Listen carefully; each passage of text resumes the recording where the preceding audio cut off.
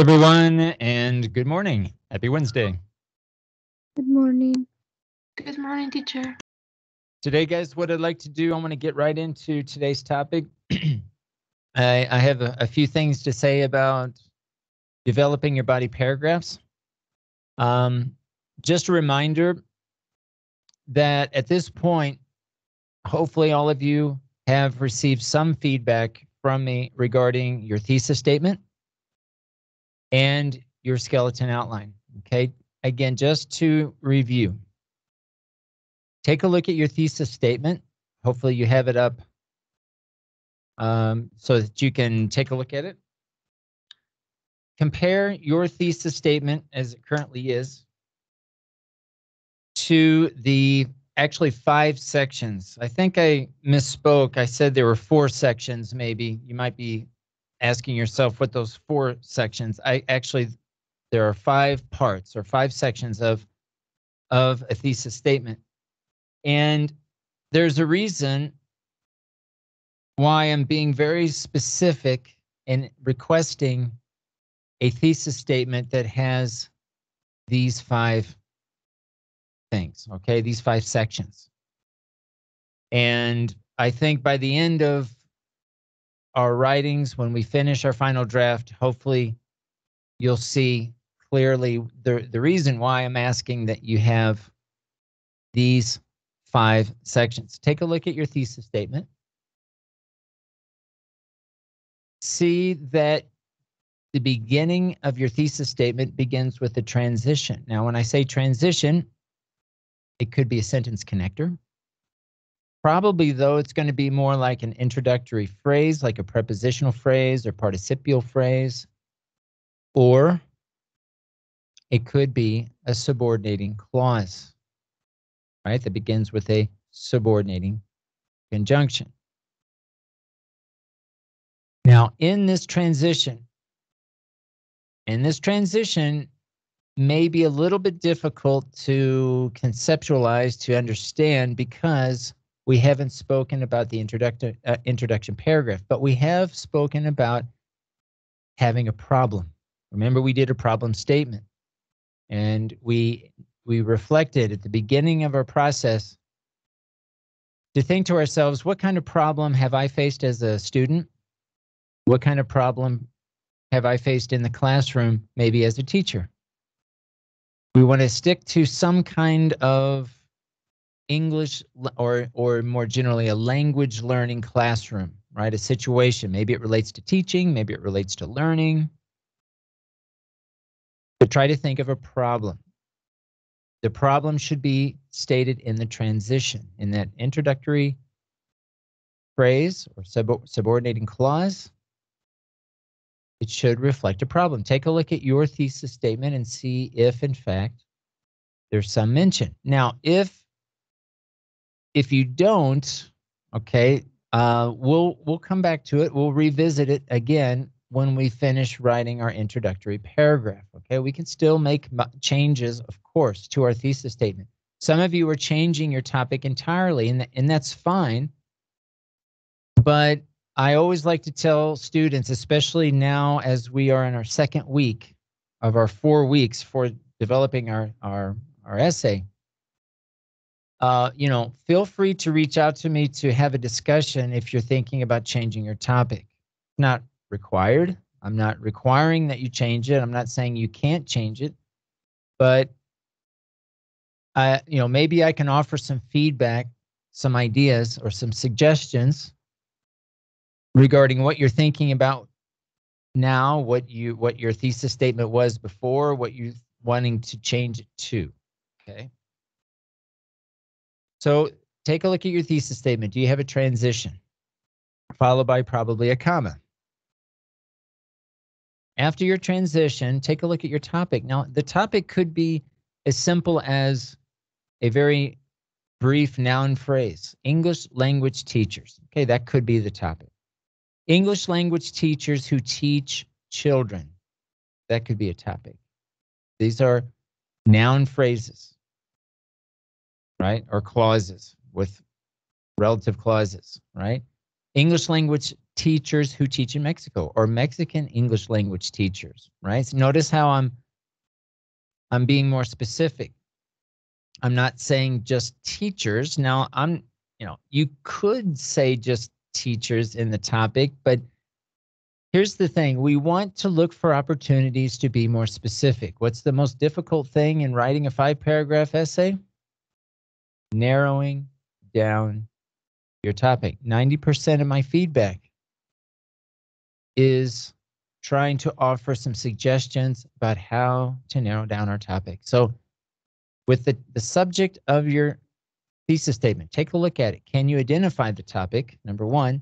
Number two, are you or could you be more specific in the topic? You can be more specific by adding a relative clause. You can be more specific by adding adjectives. Okay?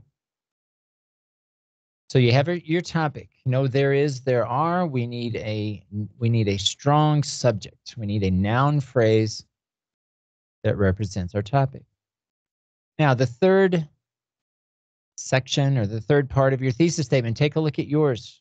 Take a look at your verb phrase. This is going to be your opinion, your position, your claim. Remember that this is kind of like a debate, quote unquote debate. Okay? Of course, this is a writing assignment, but your claim could very easily, it should very easily be applicable to a debate. There should be two sides of the issue. Are you for something or are you against something? Are you for cell phones in the classroom or are you against cell phones in the classroom? Take a look at your verb phrase. Take a look at your opinion. All right. Are there two sides? You do not have to present both sides. In fact, you should not present both sides, but they should exist. Both sides should exist. You choose one side.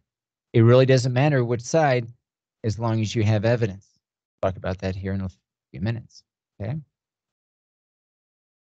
Be careful with the types of verbs that you have in your opinion. Take a look at the verb.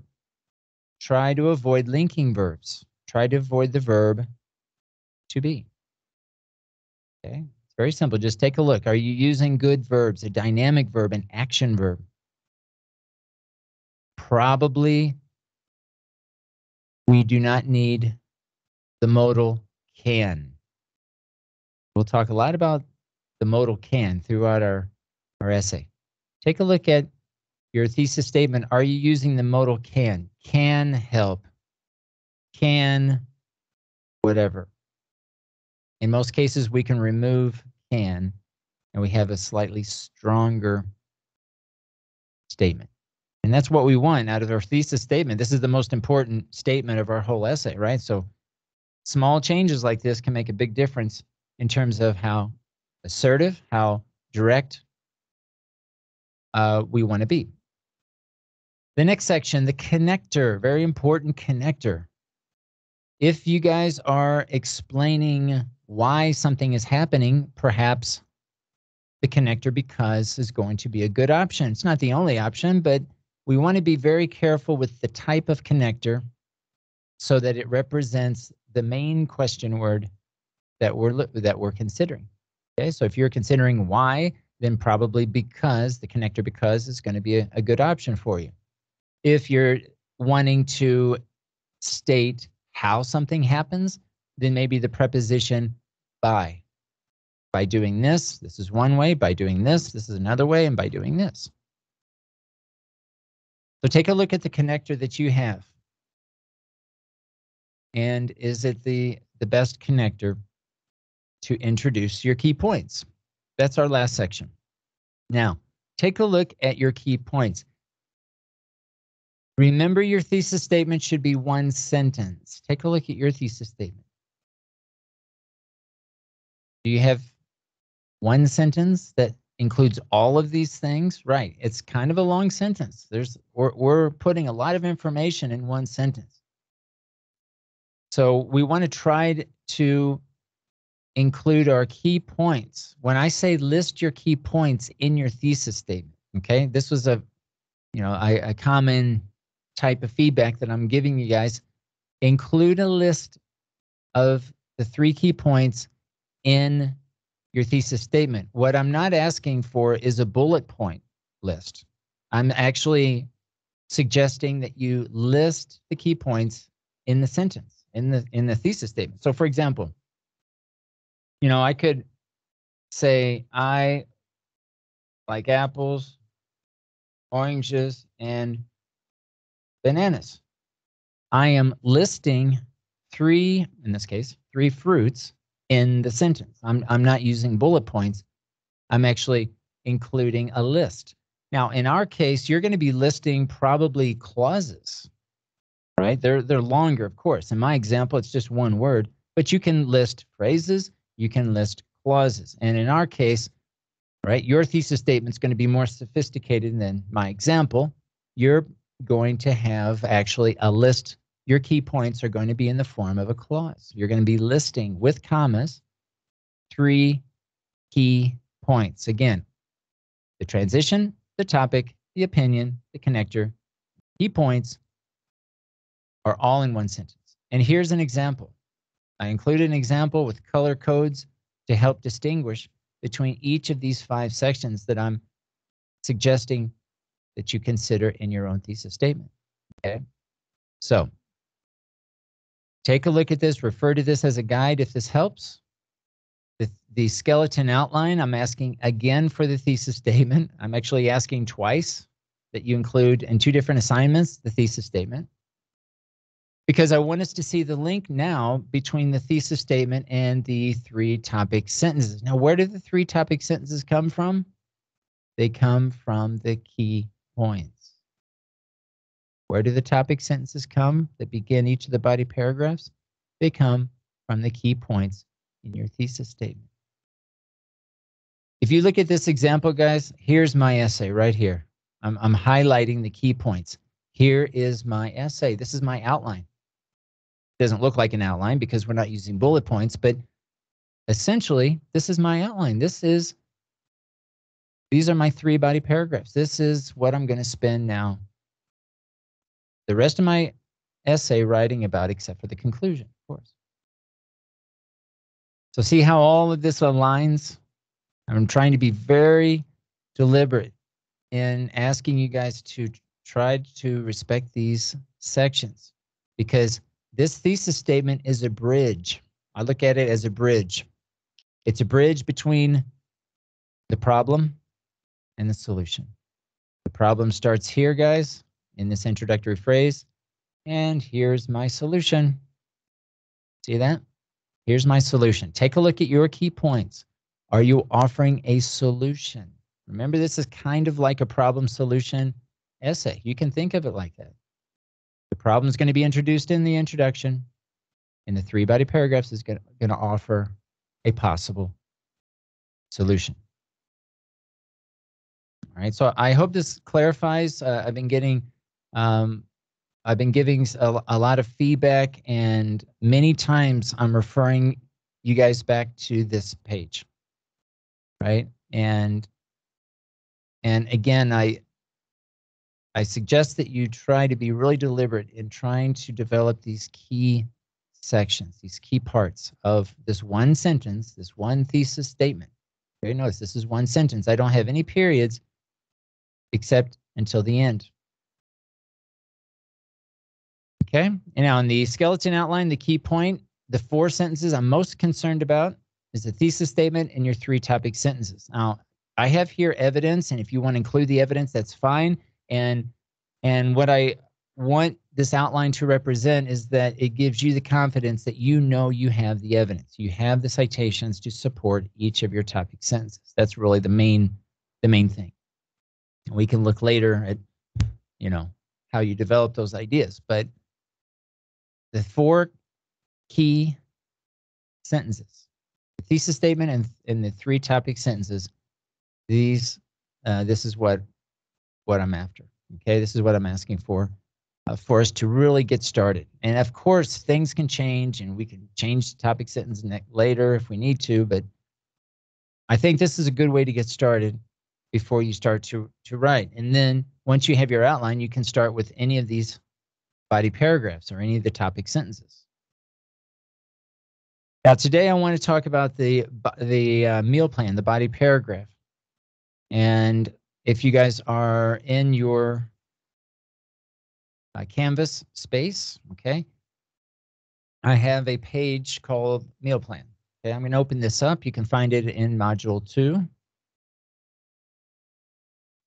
Now, I'm going to talk today. There's a lot of information here on this page, and I suggest if this helps to go through and read through this.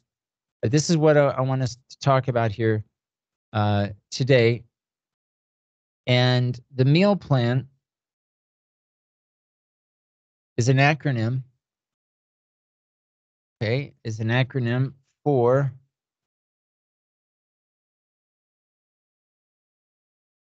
here. If I can make this a little larger so you guys can see this. Let me know if you guys are not able to see this. So the meal plan is an acronym, but it specifically relates to the body paragraph only. We'll talk later about the introduction paragraph and the conclusion paragraph. The meal plan only pertains to the body paragraph. Now, the MEAL, the acronym MEAL, stands for 4 different ideas. Main idea, evidence, analysis, and link. Now, what I mean by this is each sentence in your body paragraph should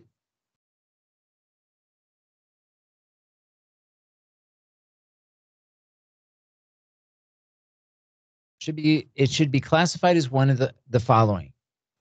For example, one sentence can be the main idea, another sentence can be as evidence, another sentence can function as an analysis, and another sentence can function as a link.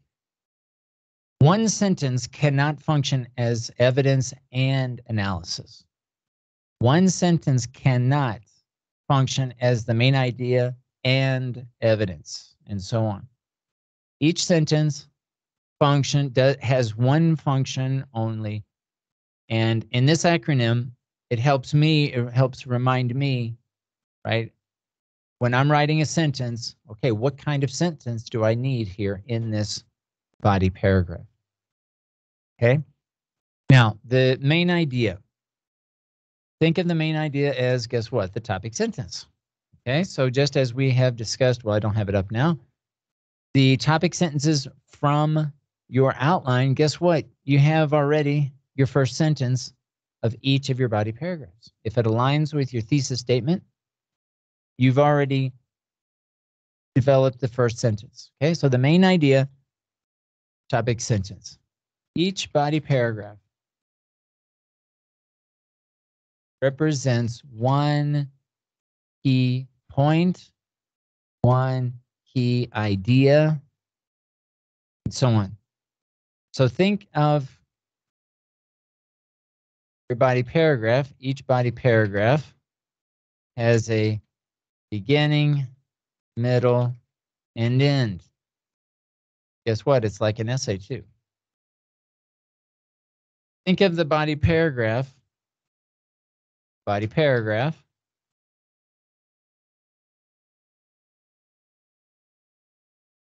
is like a mini essay. It has a beginning, a middle, and an end.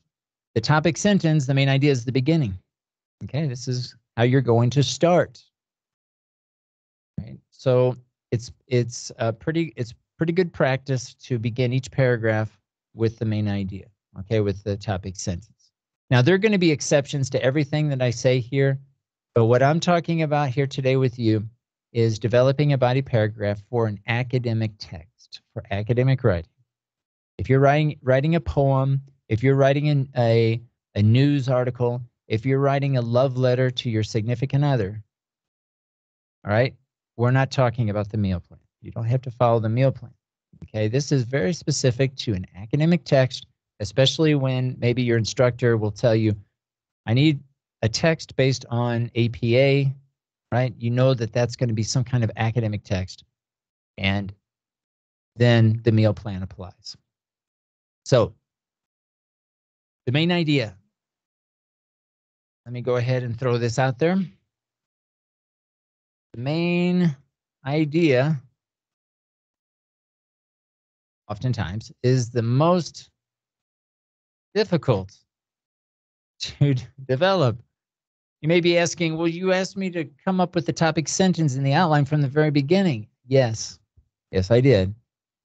But when you get into writing developing your body paragraph, all right, invariably, most of the time, you're going to have to go back and change, modify in some way the topic sentence. All right, when I read essays, most of the sentences that are not clear are the topic sentences. Okay, so we're going to do two things. With the outline, we're working generally from the general to the specific. We're saying, okay, this is what I think I'm going to start with in my essay. But when you start to get into your readings, you're starting to write, you're going to go back to the topic sentence. You're going to go back to the thesis statement. And probably most of you, if not all of you, are going to need to make some slight changes. It's a back and forth. Okay, we call this deductive and inductive reasoning. We have to go kind of back and forth in the process. And this is very common, okay, in the process. Okay, so just the point here is we think we have an idea of a topic sentence. When we get into the evidence and the analysis of the body paragraph, be open to change. Be open to the realization that you might have to change your topic sentence. All right. Now, another way that a sentence can function is as evidence. Now, evidence, you can think of evidence as examples, details, facts, statistics, depending on the type of evidence, etc. One of the things that I prompt myself when I'm writing, after I have my topic sentence, and I'm ready to develop the second sentence,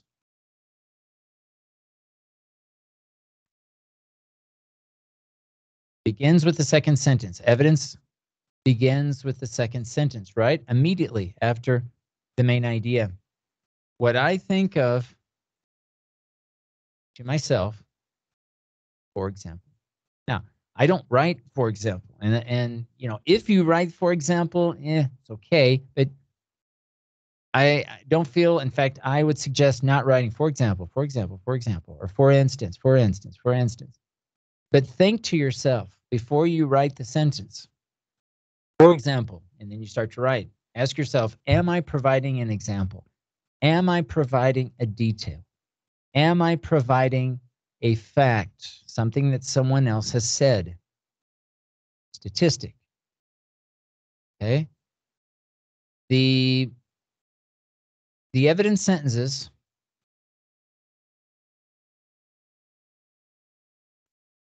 are citations.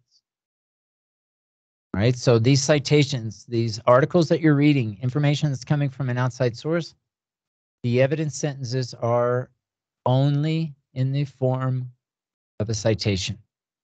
All right, I'm going to ask that you not provide anecdotal evidence, okay, based on your own experience, not for our purposes, not for the purposes of this essay.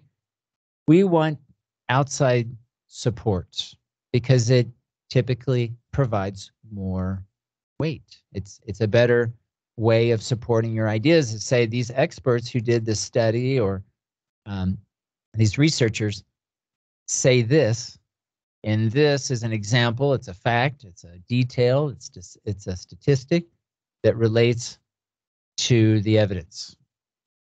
So evidence sentences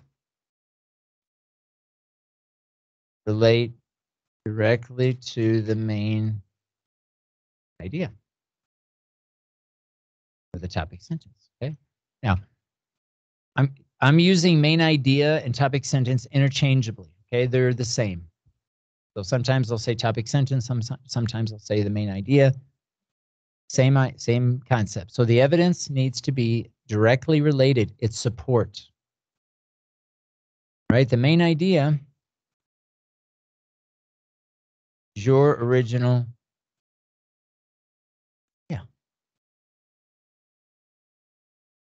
your original idea or expression of that idea. Maybe that's a better way to say it.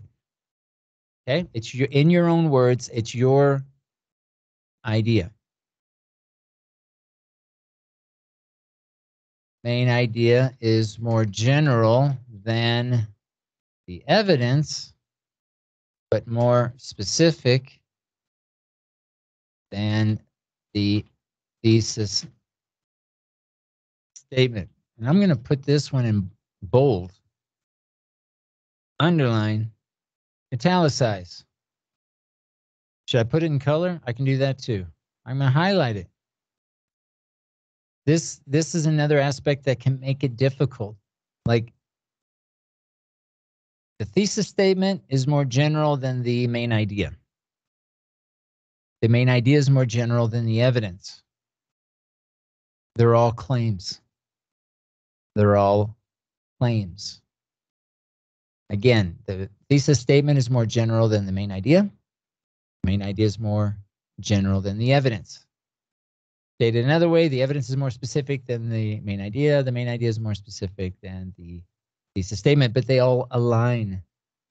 They all align. All right. Evidence sentences.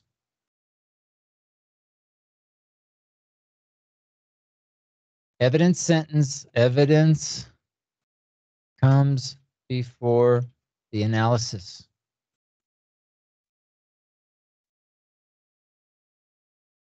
Include evidence in all paragraphs except the conclusion. Include evidence, at least one citation, and sometimes you might have more than one citation, right? But at least one citation in all paragraphs, including the introduction. Talk about that later. Except the conclusion paragraph, the very last the paragraph, you do not include anything new. No citations are used in the conclusion.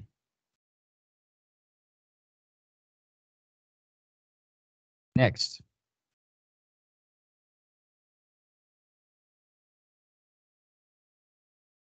Analysis.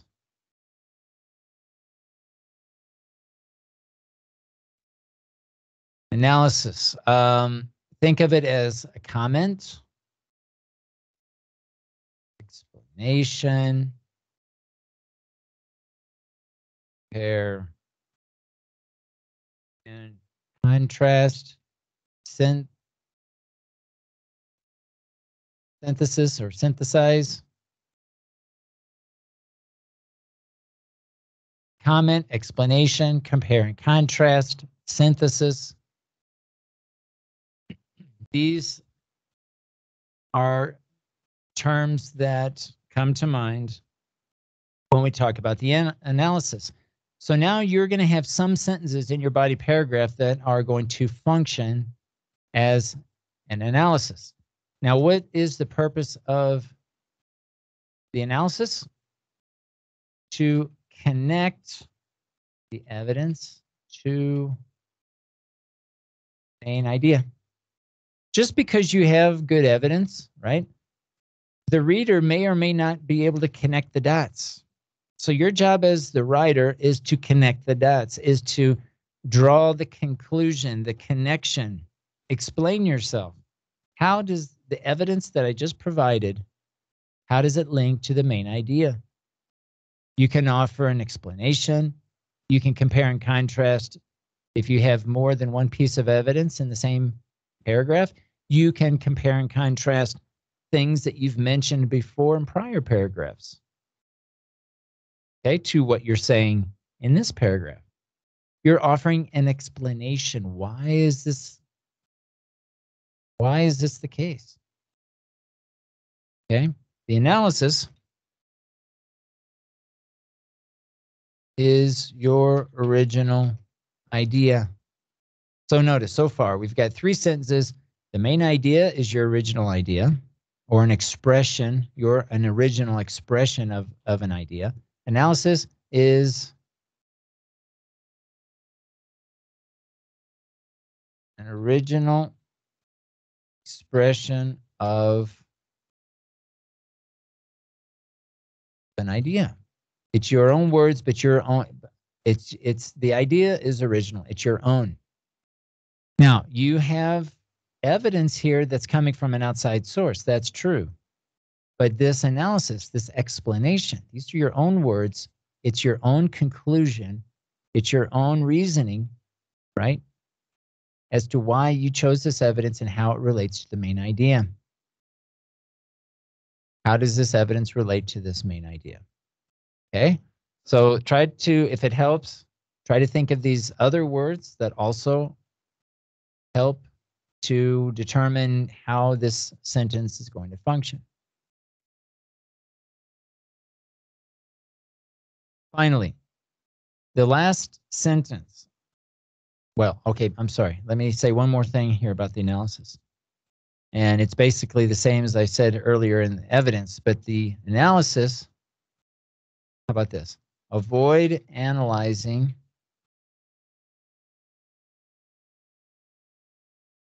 before presenting the evidence. Now, what I mean by this is in your body paragraph, okay? So you can have, your body paragraph is probably going to be somewhere between five to 8 sentences, okay? This, based on my experience, this is a pretty good ballpark idea to think about, right, in terms of sentences. I usually don't count words.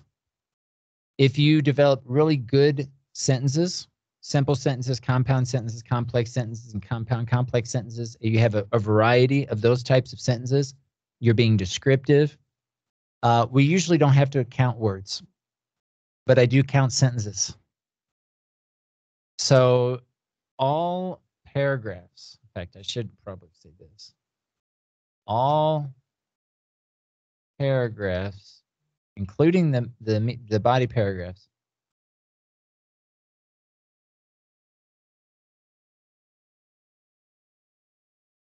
should have 5 to 8 sentences. Okay. Now, when you're developing the analysis sentences, always present the evidence before you analyze. Always present the evidence before you comment or explain or you compare and contrast. Don't explain something first and then offer the evidence. Provide us the facts, the details, the examples, then offer an explanation. All right, we'll talk about some options here that you have. All right, we'll talk about this more specific here in a second.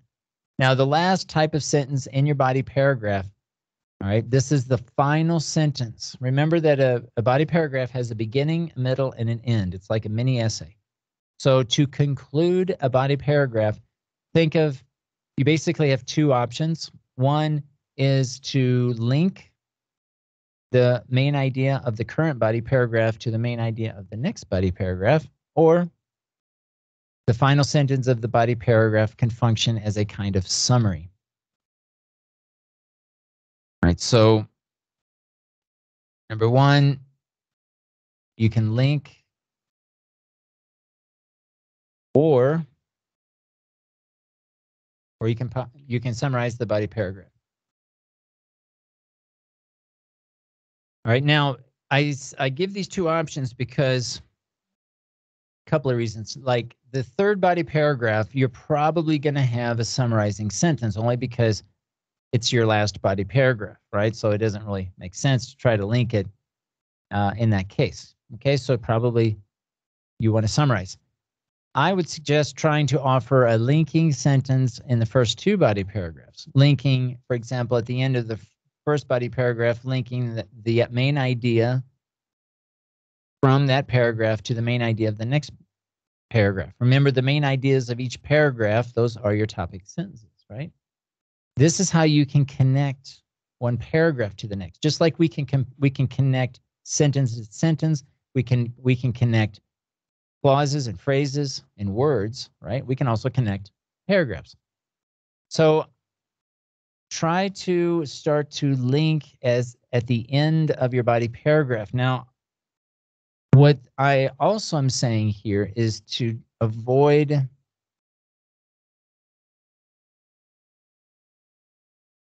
transitions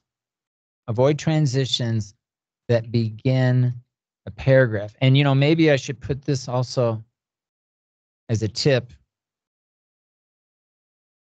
up here. I'm not sure where the best place to put it. I'll just add it here. Avoid transitions that begin a paragraph. So the main idea, the very first clause or phrase, is going to be your subject, the subject of the sentence. So no introductory phrases, in most cases, no subordinating clauses. Just start with the subject of the sentence, right? And if you have good links at the end of the paragraphs, then you are really offering a very good transition from one paragraph to the next. And I am going to encourage you to try to avoid transitions to begin the paragraphs, like sentence connectors, for example, etc. Okay, try to avoid transitions that begin a paragraph. Okay, because we can link by concluding each of the body paragraphs with a linking sentence. All right, so the M.E.A.L plan. Main idea, evidence, analysis, and link. In these first three cases, right, there's other ways to think of these same concepts, okay? Topic sentence, examples, details and facts for evidence, explanation or a comment, or a compare and contrast, a synthesis. That's analysis. That's kind of what they're all synonymous, all right, for the purposes of our writing. So I'm going to give you some examples here, and you tell me, because here what we're trying to do is to write coherent sentences, right? To find some kind of organization or the way they function that kind of makes sense, right? So let's say that in this case, right, this is an example, let's say, of a body paragraph that has 1, 2, 3, 4, 5, 6 sentences. And each letter is representing how each of those sentences are functioning. So my question to you is, do you think this is an acceptable way of writing a body paragraph based on how each sentence is functioning? What do you think?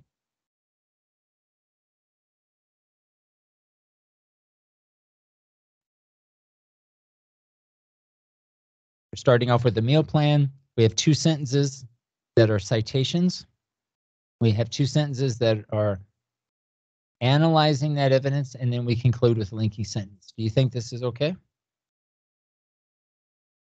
Feel free to turn your mics on if you wish, and your cameras if you want. Nice to see you guys. If you want to turn on your cameras. What do you think? Is this okay?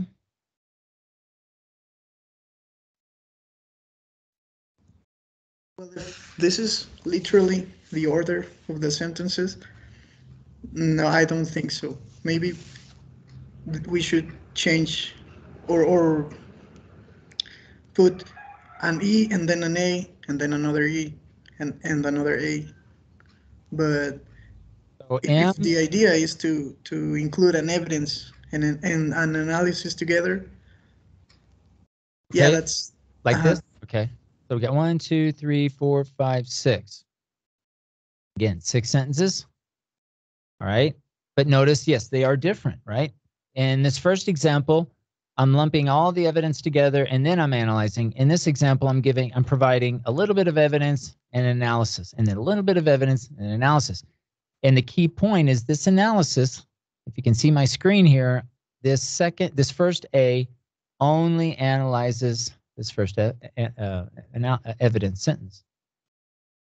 The second analysis sentence is going to include this evidence and or could also include the first piece of evidence, but certainly it will address the evidence. All right. So anybody agree or disagree with this? Are they both correct?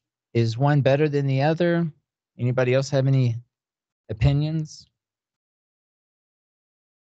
What do you think? Do you agree? Do you disagree?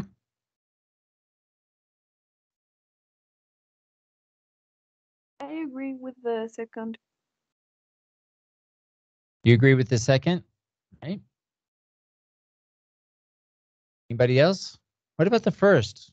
So this is not correct? Here's what I would say.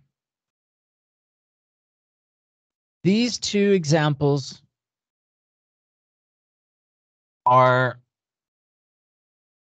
okay. Now, here's what you need to ask yourself.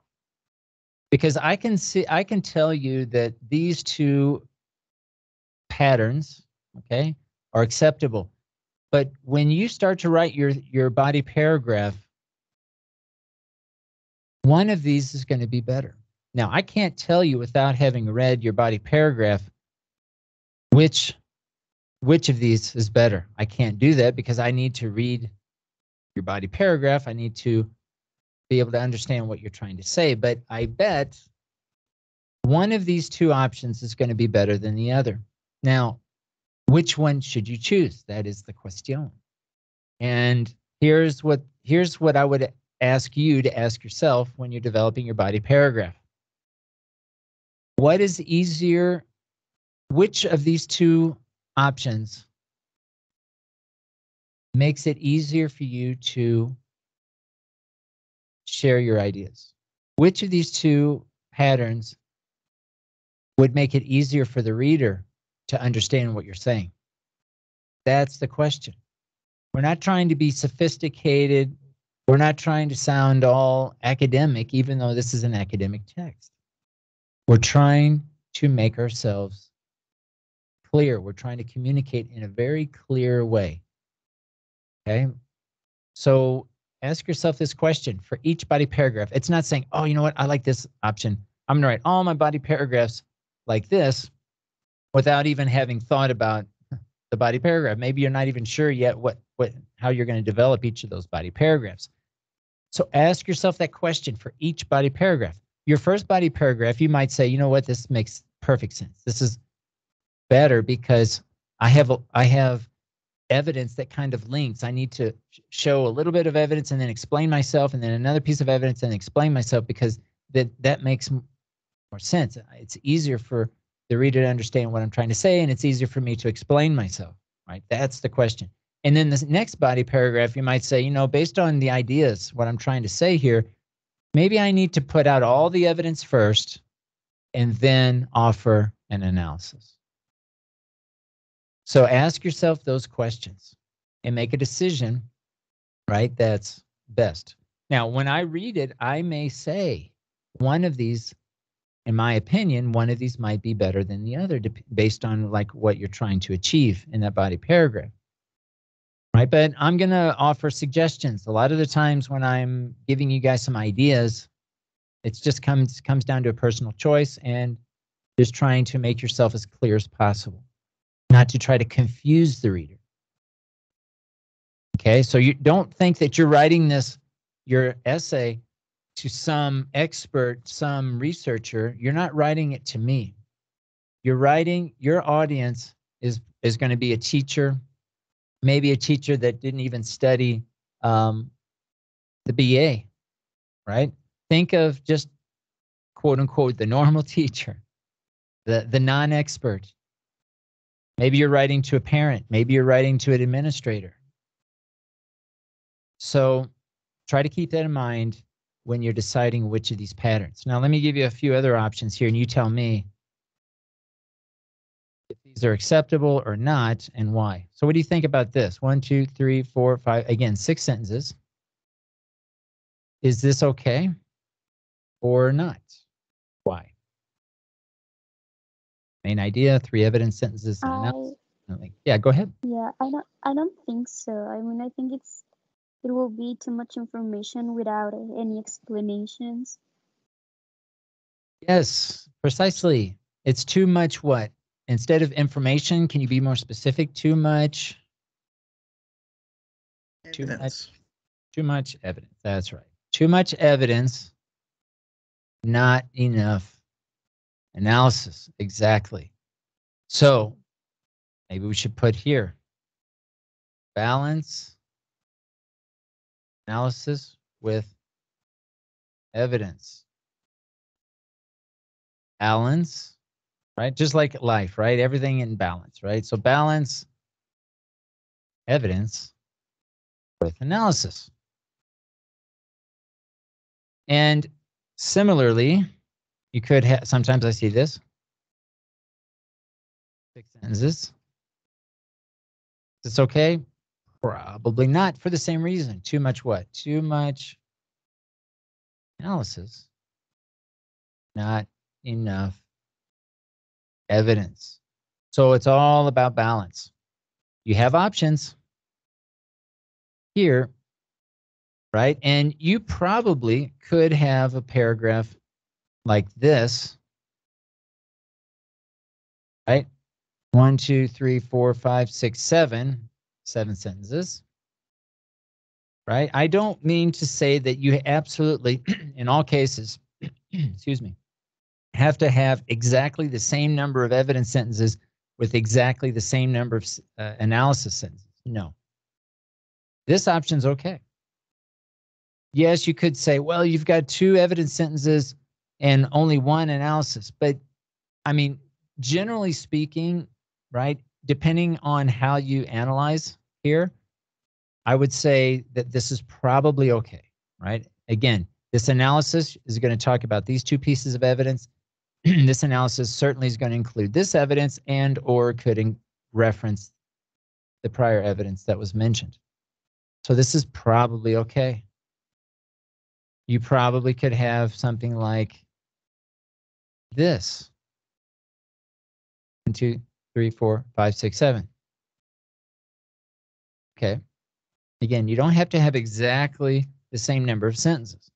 It's not a, it may look like a formula. All of our sentences have to be like in a certain way. And in some cases, yes, but not in all cases. And so what I'm trying to show here is some flexibility, right? You have some decisions that you can make. Now, again, please don't just look at this and say, you know what, this is my favorite, right? Without even thinking about your body paragraphs. I like this. I'm going to use this for all my body paragraphs. That's not the approach. What's the question you need to ask yourself? What is the best way for me to be understood? What's the easiest for me to explain myself in this one particular paragraph? Because it might change. It might be different in the next paragraph, in the next body paragraph. So please ask yourself that question. Now, some things that I see a lot. What about this? 1, 2, 3, 4, 5, 6. 6 sentences. Is this okay or not? If so, or if not, why? What do you think? Number 7. Main idea, analysis, evidence, analysis, link. 6 sentences. What do you think? Is this correct? Well, I think I wouldn't use it, but Sure. probably if you are very good creating this coherence between both sentences, probably might work. But I think it's a little more difficult. I agree. I think it is more difficult.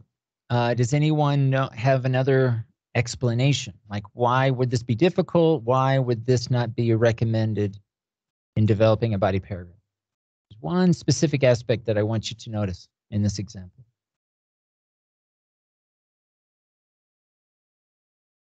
Take a look at our notes up here at the top. We should avoid analyzing before presenting the evidence. Exactly. I think I thought I put it, maybe I didn't. Begins Well, begins the second sentence, evidence or citations, evidence related to the main idea. Okay, yes, right here. Bold, style size, underline. Let's highlight it too, why not? Go crazy. Evidence comes before analysis, or in other words, analysis comes after the evidence. This is the problem right here. So please be careful. Make sure that you present evidence. Present evidence before you analyze. Again, you've got choices. You can present all of the evidence and then analyze. That's fine. Or you can do little by little. A little bit of evidence, a little bit of analysis, a little bit of evidence, a little bit of analysis. There's some flexibility here too. Right? Don't have to have exactly the same number of sentences. But notice in these cases, in points number 1, 2, 5, and 6, these examples that are okay, what do they have in common? Evidence comes before analysis. Right? This is what I want to draw your attention to when you're developing your own paragraphs. So what do we know for sure? We know that the first paragraph, the first sentence, I know we're going over, guys, just a couple of closing thoughts here. First sentence is the main idea. The second, and we're talking about the body paragraphs now. Second sentence, evidence, and the last sentence is the link or summarizing. In every body paragraph, this is going to be the case. In every single body paragraph that you write, the first sentence is going to be the main idea. The second sentence right away, present your evidence. We know that every time that we use the word evidence, we're talking about citations, right? For our purposes, for this essay. An evidence sentence will always or should always be a citation coming from an outside source. All right, guys, I know this is a lot here. I'm going to post these notes, okay, somewhere in Canvas, but this information here, I talk about it here. I have a podcast for it. I have text written out. Whatever works, whatever gets the message across. If what we're talking about here today makes sense, great. But please spend some time understanding how to develop a body paragraph. It's a mini essay. Has a beginning, a middle, and an end. And an essay and a thesis later on when you guys are doing your thesis paper. An essay lives and dies by your ability to develop a body paragraph. It really does. If we are not able to develop a body paragraph, we're not able to develop an essay. It really comes down to that. All right, guys. I know we went over here. I hope this makes sense. I know it's easy to talk, perhaps easy to talk about. Perhaps when we do it, it's a different thing, right? I understand that. But let's begin writing our body paragraphs. We're all now should be at a place where we are beginning our first body paragraph. Please take this into consideration. If you've already developed some body paragraphs, please go back. See if you can identify each of your sentences in terms of main idea, evidence, analysis, and link. And make sure that you're making the best decisions in how you're presenting each of your sentences for each of your body paragraphs. All right, guys, we'll stop there tomorrow. It's going to be all working on our body paragraphs and giving you feedback. I have nothing planned to present in class tomorrow. I want to give you that time. Please continue reading. Please continue reading, even though maybe you have some good ideas on some of your body paragraphs. If anyone has concerns about finding evidence, these are discussions that we need to have right away, immediately, outside of class, before next class. Okay, if you're in that situation, if you're not able to find support, okay, and I can try, maybe we can discuss it and I can try to give you some suggestions. All right, guys, we'll stop there. Enjoy the rest of your day and we'll see you all tomorrow. Bye, guys. Thank you, teacher. Thank you. Bye-bye. Thank you, teacher.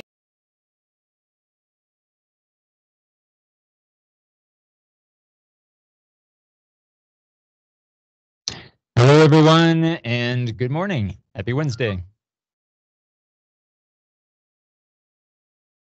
Good morning. Good morning, teacher.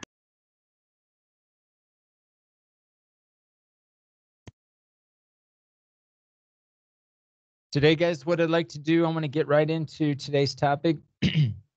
I have a few things to say about developing your body paragraphs. Just a reminder that at this point, hopefully all of you have received some feedback from me regarding your thesis statement and your skeleton outline. Okay, again, just to review, take a look at your thesis statement. Hopefully you have it up so that you can take a look at it. Compare your thesis statement as it currently is to the actually 5 sections. I think I misspoke. I said there were 4 sections maybe. You might be asking yourself what those 4 sections. There are 5 parts or 5 sections of a thesis statement. And there's a reason why I'm being very specific in requesting a thesis statement that has these 5 things, okay? These 5 sections. And I think by the end of our writings, when we finish our final draft, hopefully you'll see clearly the reason why I'm asking that you have these 5 sections. Take a look at your thesis statement. See that the beginning of your thesis statement begins with a transition. Now, when I say transition, it could be a sentence connector. Probably, though, it's going to be more like an introductory phrase, like a prepositional phrase or participial phrase. Or it could be a subordinating clause, right, that begins with a subordinating conjunction. Now, in this transition may be a little bit difficult to conceptualize, to understand, because we haven't spoken about the introduction paragraph, but we have spoken about having a problem. Remember, we did a problem statement, and we reflected at the beginning of our process to think to ourselves, what kind of problem have I faced as a student? What kind of problem have I faced in the classroom, maybe as a teacher? We want to stick to some kind of English or more generally a language learning classroom, right? A situation. Maybe it relates to teaching, maybe it relates to learning. But try to think of a problem. The problem should be stated in the transition, in that introductory phrase or subordinating clause.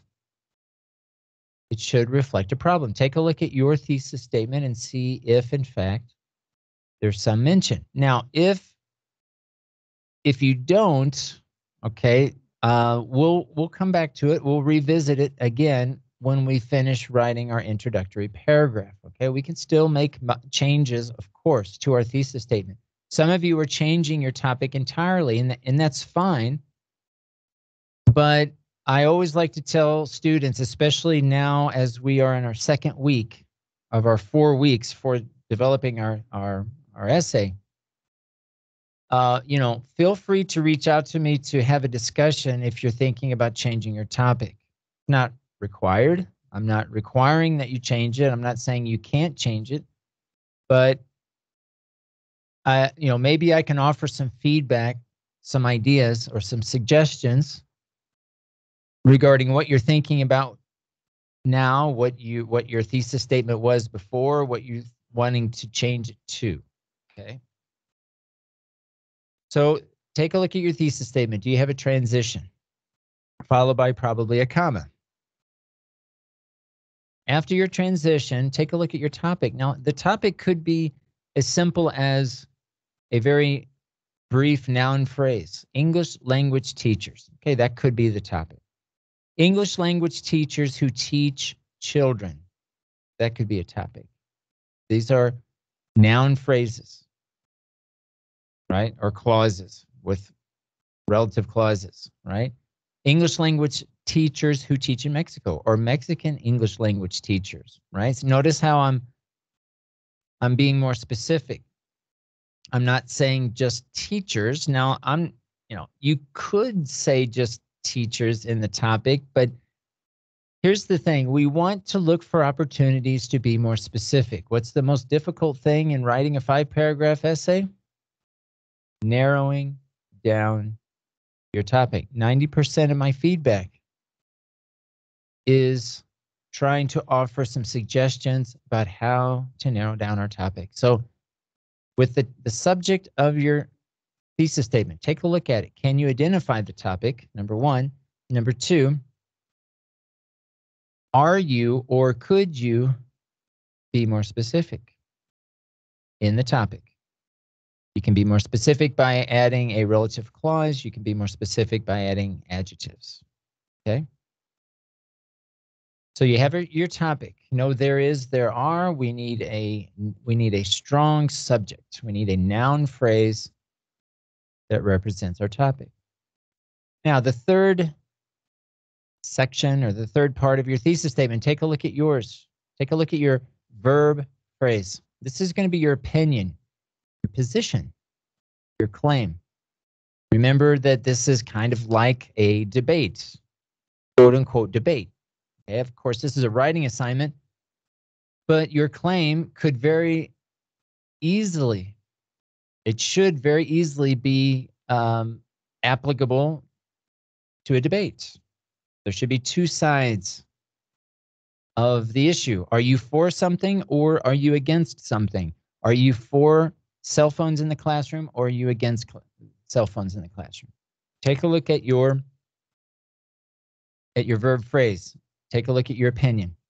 All right. Are there two sides? You do not have to present both sides. In fact, you should not present both sides, but they should exist. Both sides should exist. You choose one side. It really doesn't matter which side as long as you have evidence. We'll talk about that here in a few minutes. Okay. Be careful with the types of verbs that you have in your opinion. Take a look at the verb. Try to avoid linking verbs. Try to avoid the verb to be. Okay, it's very simple. Just take a look. Are you using good verbs, a dynamic verb, an action verb? Probably we do not need the modal can. We'll talk a lot about the modal can throughout our essay. Take a look at your thesis statement. Are you using the modal can? Can help. Can whatever. In most cases, we can remove can, and we have a slightly stronger statement. And that's what we want out of our thesis statement. This is the most important statement of our whole essay, right? So small changes like this can make a big difference in terms of how assertive, how direct we want to be. The next section, the connector, very important connector. If you guys are explaining why something is happening, perhaps the connector because is going to be a good option. It's not the only option, but we want to be very careful with the type of connector so that it represents the main question word that we're considering. Okay, so if you're considering why, then probably because, the connector because is going to be a good option for you. If you're wanting to state how something happens, then maybe the preposition by. By doing this, this is one way. By doing this, this is another way. And by doing this. So take a look at the connector that you have. And is it the best connector to introduce your key points? That's our last section. Now, take a look at your key points. Remember, your thesis statement should be one sentence. Take a look at your thesis statement. Do you have one sentence that includes all of these things? Right. It's kind of a long sentence. We're putting a lot of information in one sentence. So we want to try to include our key points. When I say list your key points in your thesis statement, okay, this was a common type of feedback that I'm giving you guys. Include a list of the 3 key points in your thesis statement. What I'm not asking for is a bullet point list. I'm actually suggesting that you list the key points in the sentence, in the thesis statement. So for example, I could say I like apples, oranges, and bananas. I am listing 3, in this case, 3 fruits in the sentence. I'm not using bullet points. I'm actually including a list. Now, in our case, you're going to be listing probably clauses, right? They're longer, of course. In my example, it's just one word, but you can list phrases, you can list clauses. And in our case, right, your thesis statement is going to be more sophisticated than my example. You're going to have actually a list. Your key points are going to be in the form of a clause. You're going to be listing with commas 3 key points. Again, the transition, the topic, the opinion, the connector, key points are all in one sentence. And here's an example. I included an example with color codes to help distinguish between each of these 5 sections that I'm suggesting that you consider in your own thesis statement. Okay? So take a look at this, refer to this as a guide if this helps. The skeleton outline, I'm asking again for the thesis statement. I'm actually asking twice that you include in 2 different assignments the thesis statement, because I want us to see the link now between the thesis statement and the 3 topic sentences. Now, where do the 3 topic sentences come from? They come from the key points. Where do the topic sentences come that begin each of the body paragraphs? They come from the key points in your thesis statement. If you look at this example, guys, here's my essay right here. I'm highlighting the key points. Here is my essay. This is my outline. It doesn't look like an outline because we're not using bullet points, but essentially, this is my outline. These are my 3 body paragraphs. This is what I'm going to spend now the rest of my essay writing about, except for the conclusion, of course. So see how all of this aligns? I'm trying to be very deliberate in asking you guys to try to respect these sections, because this thesis statement is a bridge. I look at it as a bridge. It's a bridge between the problem and the solution. The problem starts here, guys, in this introductory phrase, and here's my solution. See that? Here's my solution. Take a look at your key points. Are you offering a solution? Remember, this is kind of like a problem solution essay. You can think of it like that. The problem is going to be introduced in the introduction, and the 3 body paragraphs is going to offer a possible solution.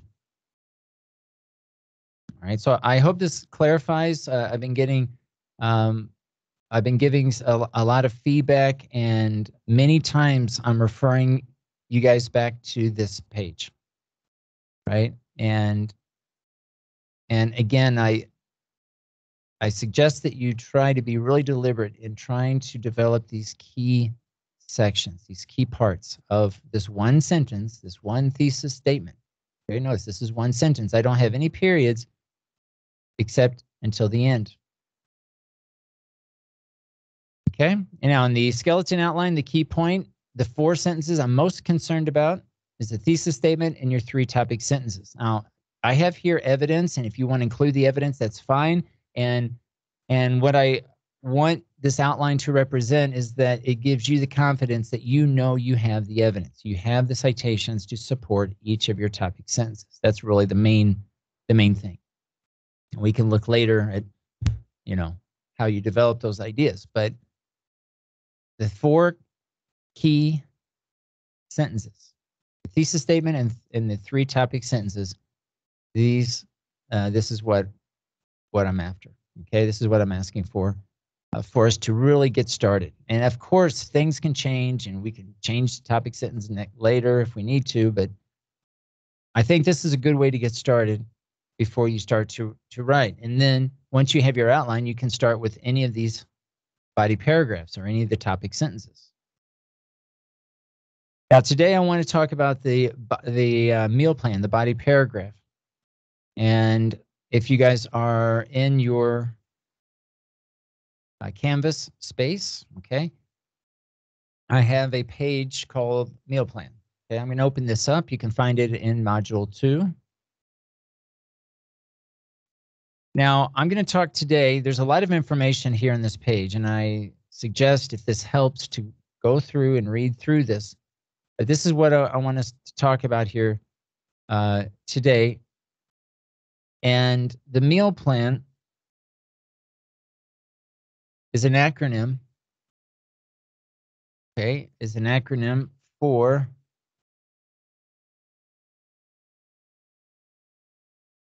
here. If I can make this a little larger so you guys can see this. Let me know if you guys are not able to see this. So the meal plan is an acronym, but it specifically relates to the body paragraph only. We'll talk later about the introduction paragraph and the conclusion paragraph. The meal plan only pertains to the body paragraph. Now, the MEAL, the acronym MEAL, stands for 4 different ideas. Main idea, evidence, analysis, and link. Now, what I mean by this is each sentence in your body paragraph should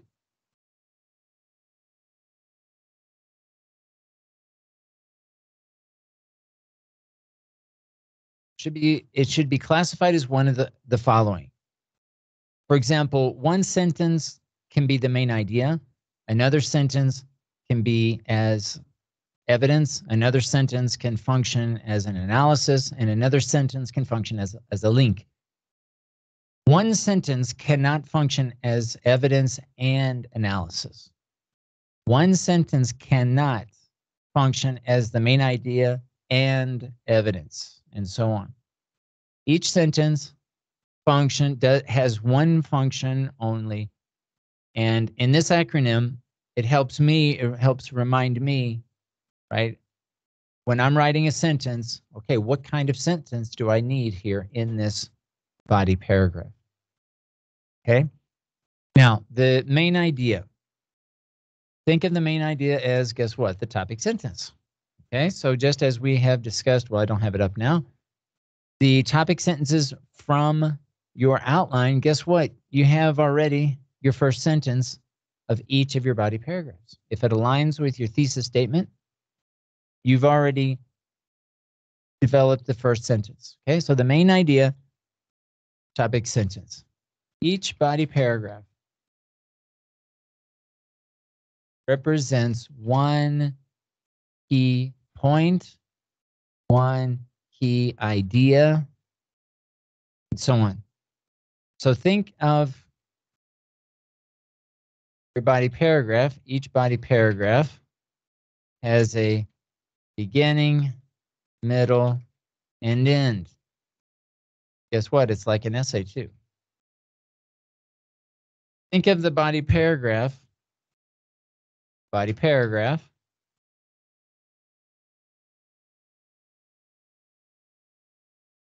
is like a mini essay. It has a beginning, a middle, and an end. The topic sentence, the main idea is the beginning. Okay, this is how you're going to start. Right? So it's pretty good practice to begin each paragraph with the main idea. Okay, with the topic sentence. Now there are going to be exceptions to everything that I say here, but what I'm talking about here today with you is developing a body paragraph for an academic text, for academic writing. If you're writing a poem, if you're writing a news article, if you're writing a love letter to your significant other, All right. We're not talking about the meal plan. You don't have to follow the meal plan. Okay. This is very specific to an academic text, especially when maybe your instructor will tell you, I need a text based on APA, right? You know that that's going to be some kind of academic text. And then the meal plan applies. So the main idea, let me go ahead and throw this out there. The main idea oftentimes is the most difficult to develop. You may be asking, well, you asked me to come up with the topic sentence in the outline from the very beginning. Yes, I did. But when you get into writing developing your body paragraph, all right, invariably, most of the time, you're going to have to go back and change, modify in some way the topic sentence. All right, when I read essays, most of the sentences that are not clear are the topic sentences. Okay, so we're going to do two things. With the outline, we're working generally from the general to the specific. We're saying, okay, this is what I think I'm going to start with in my essay. But when you start to get into your readings, you're starting to write, you're going to go back to the topic sentence. You're going to go back to the thesis statement. And probably most of you, if not all of you, are going to need to make some slight changes. It's a back and forth.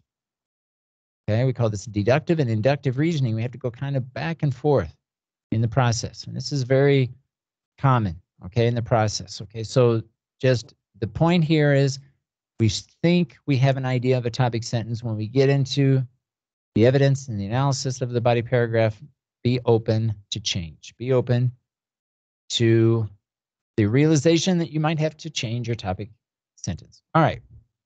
Now, another way that a sentence can function is as evidence. Now, evidence, you can think of evidence as examples, details, facts, statistics, depending on the type of evidence, etc. One of the things that I prompt myself when I'm writing, after I have my topic sentence, and I'm ready to develop the second sentence,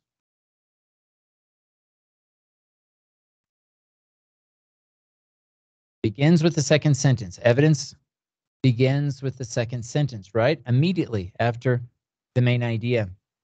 What I think of to myself, for example. Now, I don't write, for example, and you know, if you write, for example, it's okay, but I don't feel, in fact, I would suggest not writing, for example, or for instance. But think to yourself before you write the sentence, for example, and then you start to write. Ask yourself, am I providing an example? Am I providing a detail? Am I providing a fact, something that someone else has said? Statistic. Okay? The evidence sentences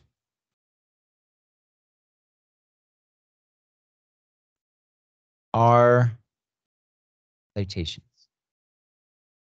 All right, so these citations, these articles that you're reading, information that's coming from an outside source, the evidence sentences are only in the form of a citation. All right, I'm going to ask that you not provide anecdotal evidence, okay, based on your own experience, not for our purposes, not for the purposes of this essay. We want outside support because it typically provides more weight. It's a better way of supporting your ideas to say these experts who did this study or these researchers say this, and this is an example, it's a fact, it's a detail, it's a statistic that relates to the evidence. So evidence sentences relate directly to the main idea of the topic sentence. Okay. Now, I'm using main idea and topic sentence interchangeably. Okay, they're the same. So sometimes I'll say topic sentence, sometimes I'll say the main idea. Same concept. So the evidence needs to be directly related. It's support. Right? The main idea is your original. Yeah. Your original idea or expression of that idea. Maybe that's a better way to say it. Okay? It's in your own words, it's your idea. Main idea is more general than the evidence, but more specific than the thesis statement. And I'm going to put this one in bold, underline, italicize. Should I put it in color? I can do that too. I'm going to highlight it. This is another aspect that can make it difficult. Like the thesis statement is more general than the main idea. The main idea is more general than the evidence. They're all claims. They're all claims. Again, the thesis statement is more general than the main idea. The main idea is more general than the evidence. Stated another way, the evidence is more specific than the main idea. The main idea is more specific than the thesis statement, but they all align. They all align. All right. Evidence sentences.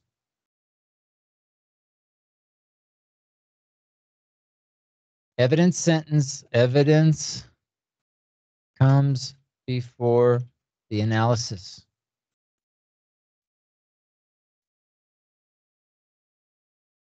Include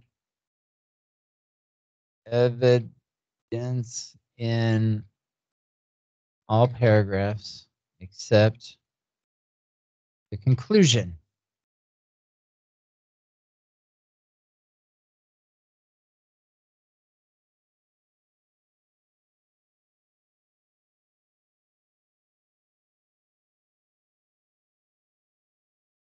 Include evidence, at least one citation, and sometimes you might have more than one citation, right?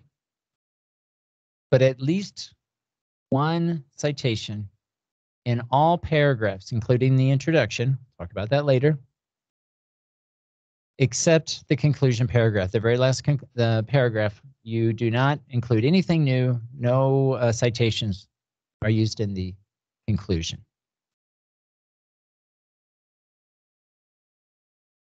Next.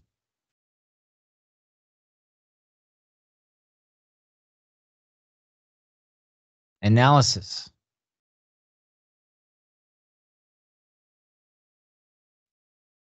Analysis. Think of it as a comment, explanation, compare, and contrast, synthesis or synthesize. Comment, explanation, compare and contrast, synthesis. These are terms that come to mind when we talk about the analysis. So now you're going to have some sentences in your body paragraph that are going to function as an analysis. Now, what is the purpose of the analysis? To connect the evidence to the main idea. Just because you have good evidence, right? The reader may or may not be able to connect the dots. So your job as the writer is to connect the dots, is to draw the conclusion, the connection. Explain yourself. How does the evidence that I just provided, how does it link to the main idea? You can offer an explanation. You can compare and contrast. If you have more than one piece of evidence in the same paragraph, You can compare and contrast things that you've mentioned before in prior paragraphs, okay, to what you're saying in this paragraph. You're offering an explanation. Why is this the case? Okay. The analysis is your original idea. So notice, so far, we've got 3 sentences. The main idea is your original idea, or an expression, an original expression of an idea. Analysis is an original expression of an idea. It's your own words, but your own. It's the idea is original. It's your own. Now, you have evidence here that's coming from an outside source. That's true. But this analysis, this explanation, these are your own words. It's your own conclusion. It's your own reasoning, right, as to why you chose this evidence and how it relates to the main idea. How does this evidence relate to this main idea? Okay, so try to, if it helps, try to think of these other words that also help to determine how this sentence is going to function. Finally, the last sentence. Well, okay, I'm sorry. Let me say one more thing here about the analysis. And it's basically the same as I said earlier in the evidence, but the analysis, how about this? Avoid analyzing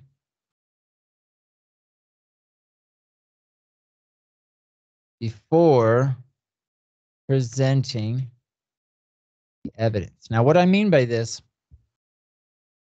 is in your body paragraph, okay? So you can have, your body paragraph is probably going to be somewhere between 5 to 8 sentences. Okay, this, based on my experience, this is a pretty good ballpark idea to think about, right, in terms of sentences. I usually don't count words. If you develop really good sentences, simple sentences, compound sentences, complex sentences, and compound complex sentences, you have a variety of those types of sentences, you're being descriptive. We usually don't have to count words, but I do count sentences. So all paragraphs, in fact, I should probably say this. All paragraphs, including the body paragraphs,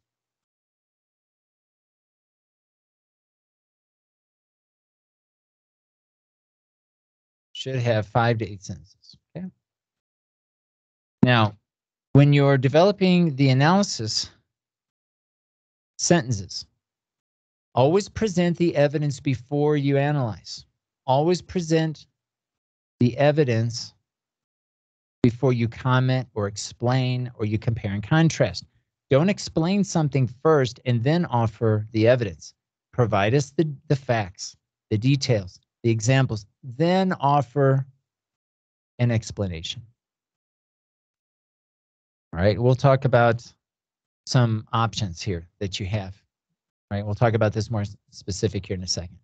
Now, the last type of sentence in your body paragraph, all right, this is the final sentence. Remember that a body paragraph has a beginning, a middle, and an end. It's like a mini essay. So to conclude a body paragraph, think of, you basically have 2 options. One is to link the main idea of the current body paragraph to the main idea of the next body paragraph, or the final sentence of the body paragraph can function as a kind of summary. All right, so number 1, you can link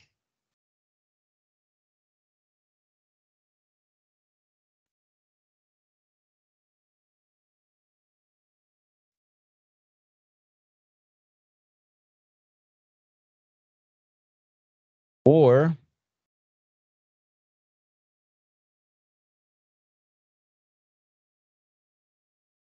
or you can summarize the body paragraph.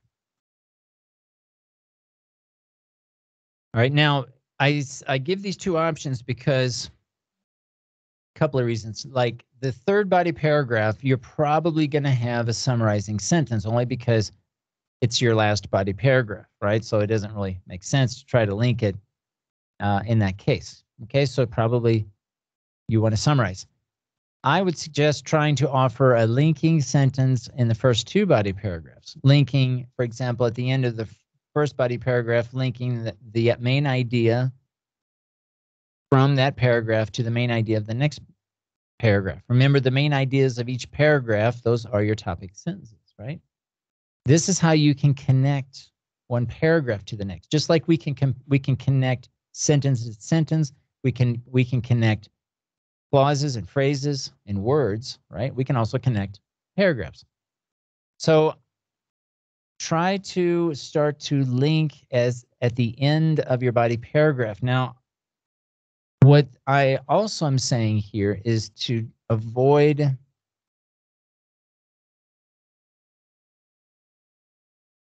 transitions that begin a paragraph. And, you know, maybe I should put this also as a tip up here. I'm not sure where the best place to put it. I'll just add it here. Avoid transitions that begin a paragraph. So the main idea, the very first clause or phrase, is going to be your subject, the subject of the sentence.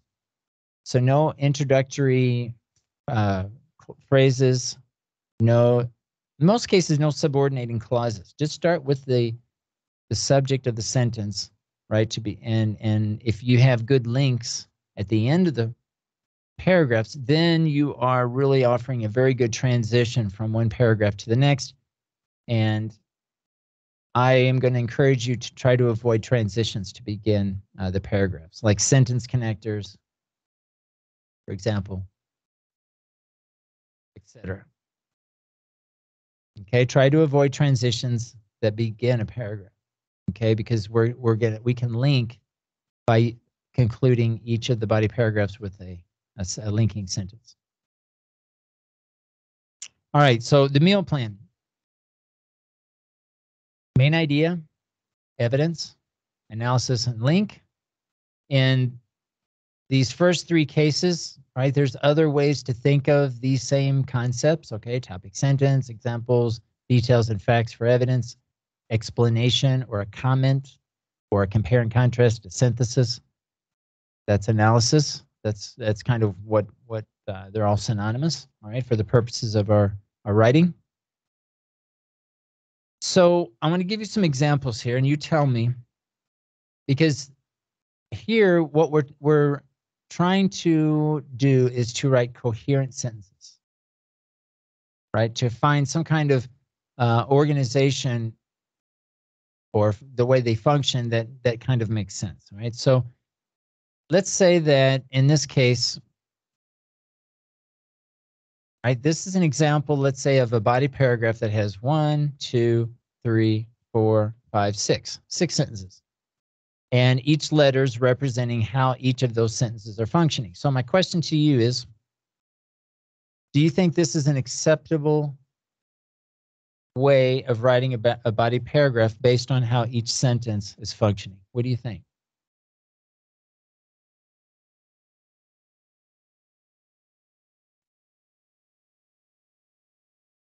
We're starting off with the M.E.A.L plan. We have 2 sentences that are citations. We have 2 sentences that are analyzing that evidence, and then we conclude with a linking sentence. Do you think this is okay?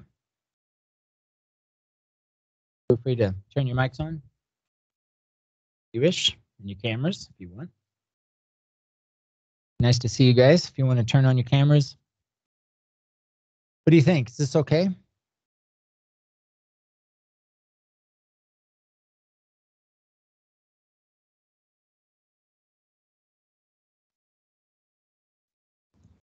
Well, if this is literally the order of the sentences, no, I don't think so. Maybe we should change or put an E and then an A and then another E and another A. But So if the idea is to include an evidence and an analysis together, yeah, okay, that's like this. Okay. So we got 1, 2, 3, 4, 5, 6. Again, 6 sentences. All right. But notice, yes, they are different, right? In this first example, I'm lumping all the evidence together and then I'm analyzing. In this example, I'm providing a little bit of evidence and analysis, and then a little bit of evidence and analysis. And the key point is this analysis, if you can see my screen here, this first A only analyzes this first evidence sentence. The second analysis sentence is going to include this evidence and or could also include the first piece of evidence, but certainly it will address the evidence. All right. So anybody agree or disagree with this? Are they both correct? Is one better than the other? Anybody else have any opinions?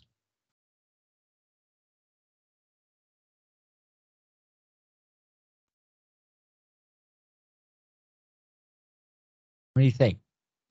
Do you agree? Do you disagree?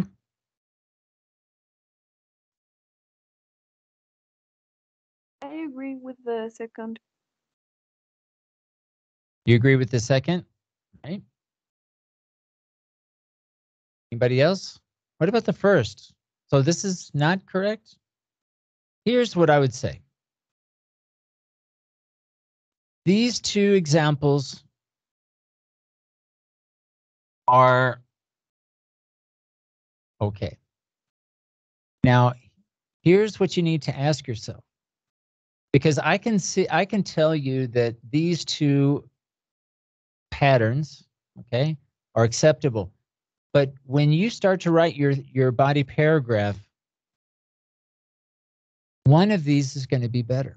Now, I can't tell you without having read your body paragraph which of these is better. I can't do that because I need to read your body paragraph. I need to be able to understand what you're trying to say. But I bet one of these two options is going to be better than the other. Now, which one should you choose? That is the question. And here's what I would ask you to ask yourself when you're developing your body paragraph. What is easier? Which of these two options makes it easier for you to share your ideas? Which of these two patterns would make it easier for the reader to understand what you're saying? That's the question. We're not trying to be sophisticated. We're not trying to sound all academic, even though this is an academic text. We're trying to make ourselves clear. We're trying to communicate in a very clear way. Okay? So ask yourself this question for each body paragraph. It's not saying, oh, you know what? I like this option. I'm going to write all my body paragraphs like this without even having thought about the body paragraph. Maybe you're not even sure yet how you're going to develop each of those body paragraphs. So ask yourself that question for each body paragraph. Your first body paragraph, you might say, you know what? This makes perfect sense. This is better because I have evidence that kind of links. I need to show a little bit of evidence and then explain myself, and then another piece of evidence and explain myself, because that makes more sense. It's easier for the reader to understand what I'm trying to say, and it's easier for me to explain myself, right? That's the question. And then the next body paragraph, you might say, you know, based on the ideas, what I'm trying to say here, maybe I need to put out all the evidence first and then offer an analysis. So ask yourself those questions and make a decision, right? That's best. Now, when I read it, I may say one of these, in my opinion, one of these might be better than the other based on like what you're trying to achieve in that body paragraph, right? But I'm going to offer suggestions. A lot of the times when I'm giving you guys some ideas, it just comes down to a personal choice and just trying to make yourself as clear as possible, not to try to confuse the reader. Okay, so you don't think that you're writing this, your essay to some expert, some researcher. You're not writing it to me. You're writing, your audience is going to be a teacher, maybe a teacher that didn't even study the BA, right? Think of just quote unquote the normal teacher, the non-expert. Maybe you're writing to a parent. Maybe you're writing to an administrator. So try to keep that in mind when you're deciding which of these patterns. Now, let me give you a few other options here, and you tell me if these are acceptable or not and why. So what do you think about this? 1, 2, 3, 4, 5, again, 6 sentences. Is this okay or not? Why?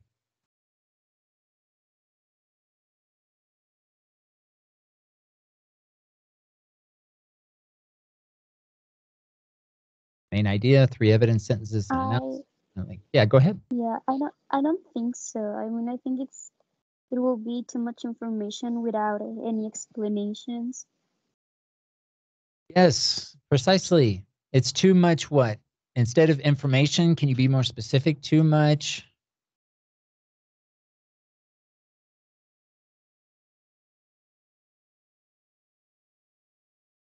Evidence.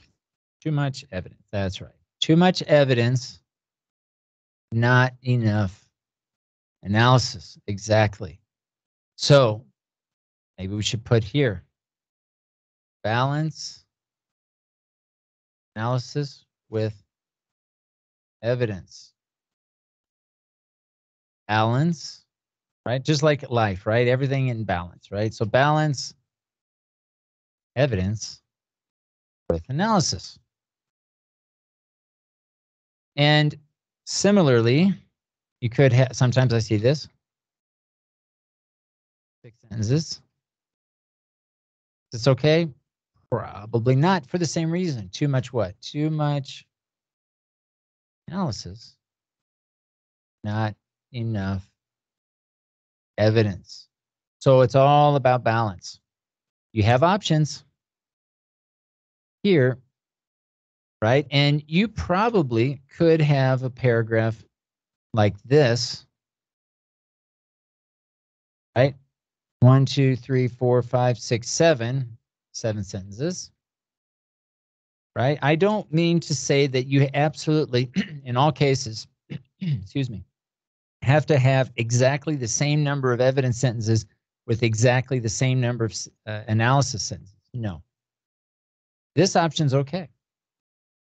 Yes, you could say, well, you've got 2 evidence sentences and only 1 analysis. But, I mean, generally speaking, right, depending on how you analyze here, I would say that this is probably okay, right? Again, this analysis is going to talk about these 2 pieces of evidence. This analysis certainly is going to include this evidence and or could reference the prior evidence that was mentioned. So this is probably okay. You probably could have something like this. 1, 2, 3, 4, 5, 6, 7. Okay. Again, you don't have to have exactly the same number of sentences. It's not a, it may look like a formula. All of our sentences have to be like in a certain way. And in some cases, yes, but not in all cases. And so what I'm trying to show here is some flexibility, right? You have some decisions that you can make. Now, again, please don't just look at this and say, you know what, this is my favorite, right? Without even thinking about your body paragraphs. I like this. I'm going to use this for all my body paragraphs. That's not the approach. What's the question you need to ask yourself? What is the best way for me to be understood? What's the easiest for me to explain myself in this one particular paragraph? Because it might change. It might be different in the next paragraph, in the next body paragraph. So please ask yourself that question. Now, some things that I see a lot. What about this? 1, 2, 3, 4, 5, 6. 6 sentences. Is this okay or not? If so, or if not, why?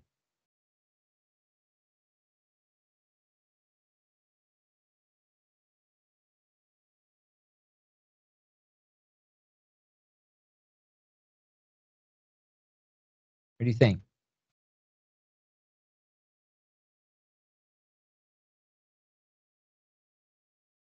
Number 7. Main idea, analysis, evidence, evidence, analysis, link. 6 sentences. What do you think? Is this correct? Or not?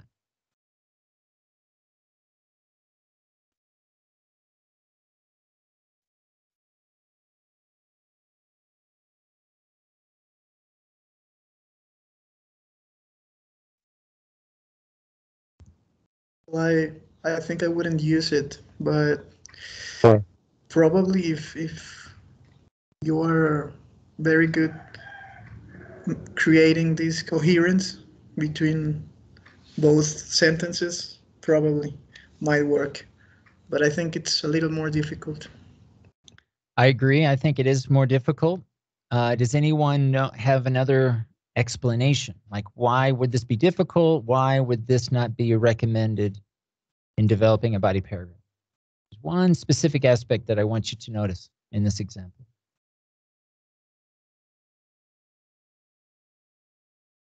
Take a look at our notes up here at the top. We should avoid analyzing before presenting the evidence. Exactly. I thought I put it, maybe I didn't. Begins the second sentence, evidence or citations, evidence related to the main idea. Okay, yes, right here. Bold, style size, underline. Let's highlight it too, why not? Go crazy. Evidence comes before analysis, or in other words, analysis comes after the evidence. This is the problem right here. So please be careful. Make sure that you present evidence. Present evidence before you analyze. Again, you've got choices. You can present all of the evidence and then analyze. That's fine. Or you can do little by little. A little bit of evidence, a little bit of analysis, a little bit of evidence, a little bit of analysis. There's some flexibility here too. Right? Don't have to have exactly the same number of sentences. But notice in these cases, in points number 1, 2, 5, and 6, these examples that are okay, what do they have in common? Evidence comes before analysis. Right? This is what I want to draw your attention to when you're developing your own paragraphs. So what do we know for sure? We know that the first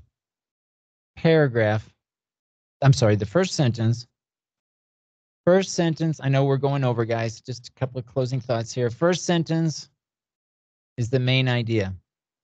The second, and we're talking about the body paragraphs now. Second sentence, evidence, and the last sentence is the link or summarizing.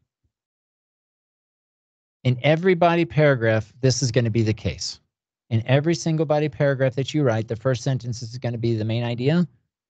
The second sentence right away, present your evidence. We know that every time that we use the word evidence, we're talking about citations, right? For our purposes, for this essay. An evidence sentence will always or should always be a citation coming from an outside source. All right, guys, I know this is a lot here. I'm going to post these notes, okay, somewhere in Canvas, but this information here, I talk about it here. I have a podcast for it. I have text written out. Whatever works, whatever gets the message across. If what we're talking about here today makes sense, great. But please spend some time understanding how to develop a body paragraph. It's a mini essay. Has a beginning, a middle, and an end. And an essay and a thesis later on when you guys are doing your thesis paper. An essay lives and dies by your ability to develop a body paragraph. It really does. If we are not able to develop a body paragraph, we're not able to develop an essay. It really comes down to that. All right, guys. I know we went over here. I hope this makes sense. I know it's easy to talk, perhaps easy to talk about. Perhaps when we do it, it's a different thing, right? I understand that. But let's begin writing our body paragraphs. We're all now should be at a place where we are beginning our first body paragraph. Please take this into consideration. If you've already developed some body paragraphs, please go back. See if you can identify each of your sentences in terms of main idea, evidence, analysis, and link. And make sure that you're making the best decisions in how you're presenting each of your sentences for each of your body paragraphs. All right, guys, we'll stop there tomorrow. It's going to be all working on our body paragraphs and giving you feedback. I have nothing planned to present in class tomorrow. I want to give you that time. Please continue reading. Please continue reading, even though maybe you have some good ideas on some of your body paragraphs. If anyone has concerns about finding evidence, these are discussions that we need to have right away, immediately, outside of class, before next class. Okay, if you're in that situation, if you're not able to find support, okay, and I can try, maybe we can discuss it and I can try to give you some suggestions. All right, guys, we'll stop there. Enjoy the rest of your day and we'll see you all tomorrow. Bye, guys. Thank you, teacher. Thank you. Bye-bye. Thank you, Thank teacher. Bye. Bye, teacher. Thank you. Have a nice day. Thank you, you too.